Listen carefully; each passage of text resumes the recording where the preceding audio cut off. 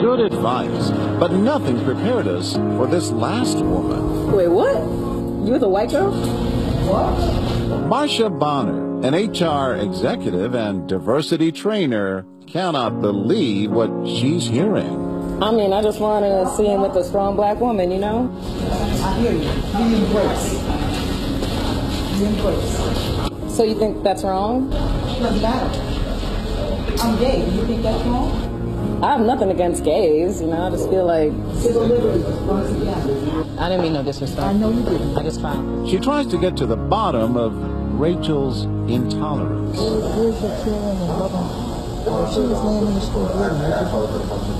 I just feel like I see so many like black little girls who don't think they're good enough. That has nothing to do with her.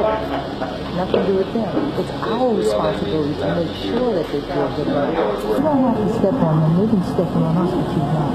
It's part of our together. We can't do it without them. And then Rachel gets to the core of her problem. It's the way my mother taught me. And not everything your mother taught you have you abided by. See some. Nothing. Except the fact that you're going to go over there and shake that young lady's hand. She wants Rachel to apologize to Kristen. One day. Just a thought. So he's like... Yes, you should. While it's still on your spirit. So that you can sleep better tonight. Trust me. Go up to them, yeah. Go up to the nudge, you know. Not aggressively, but just say, he's my boyfriend. I can hear you guys talking about me. He's my boyfriend. I know. And she wants to tell you something. Yeah, I'm sorry. Okay. You're just a little weird for me. No, don't let it be. Come in.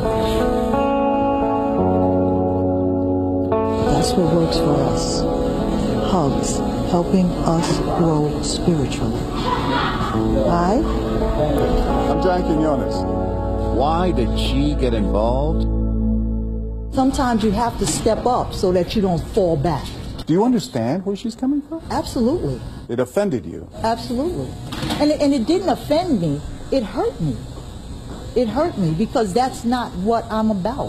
What did you want Rachel to know about Kristen? There's no, look at them. What's different? You know, it's about moving forward. Can y'all just step with me? We're going to move forward, right? That's right. There you have it. That's One step at a time. One step at a time. And that's exactly what they did today. So many people stepped forward against hatred and bigotry. A sermon at the barbershop.